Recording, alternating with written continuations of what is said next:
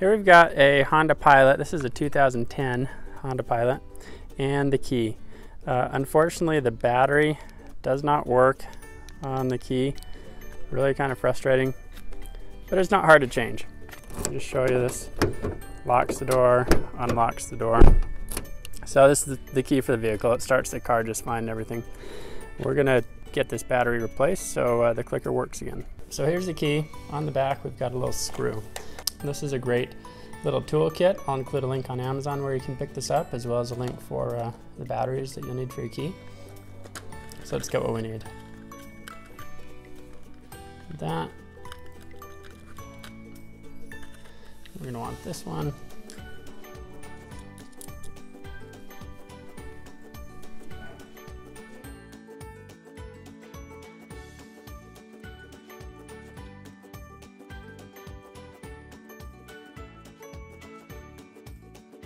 So you've got the actual brains behind your key, right? This is just the case, obviously. So on the ends here, there's a little tab. I don't know if you can quite see that on either of these ends.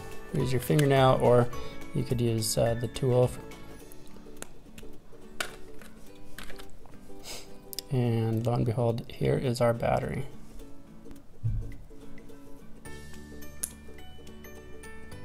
CR1616.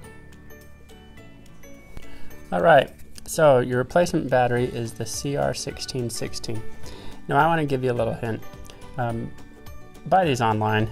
You can go to Amazon, get several of these, usually a pack of 2 or 4, 5 batteries for about $5, at least currently.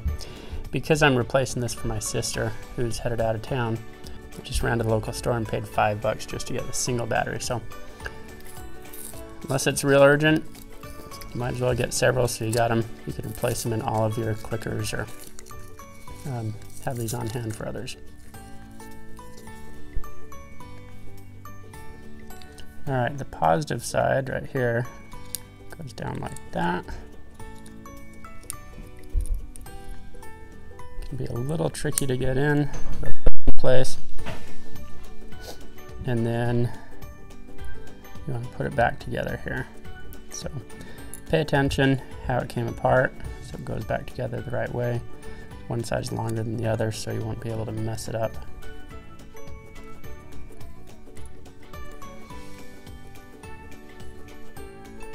And it should fit together pretty nicely. Okay, let's get this thing put back together. The screw conveniently has stayed in its spot.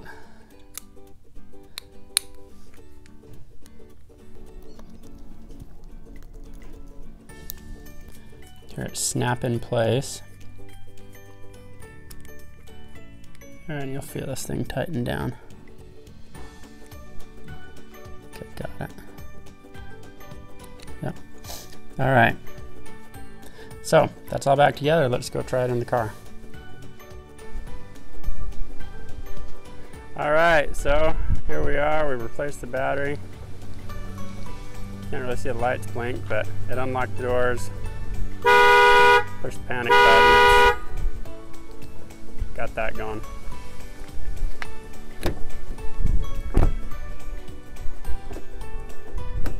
There, it locked it. Unlocked it. All right, well, pretty easy to fix. Thanks so much for watching Tomahawk DIY. Leave a comment if this helped you, or if it wasn't helpful.